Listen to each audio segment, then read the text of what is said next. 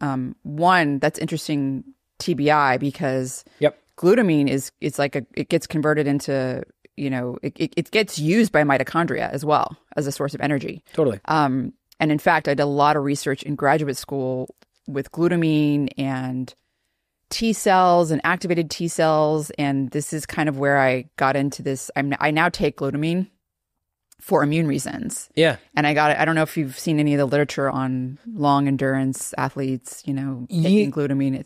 Yes. I imagine you're taking are you taking it 2 times a day? Are you splitting up your dose? I'm not. Sometimes if there's an exposure, I'll take it 3 times a day. Yeah. Like, so if my son all of a sudden starts sneezing, I'm like, okay. You're just scooping the diet.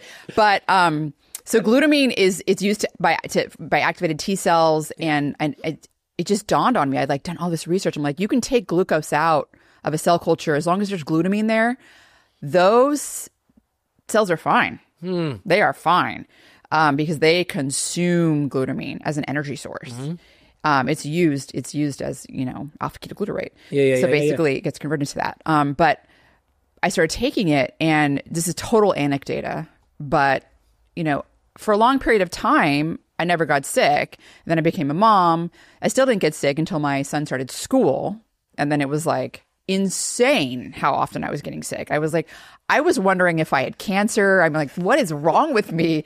And then I started the glutamine, and I don't ever get sick anymore. Really? I'm serious.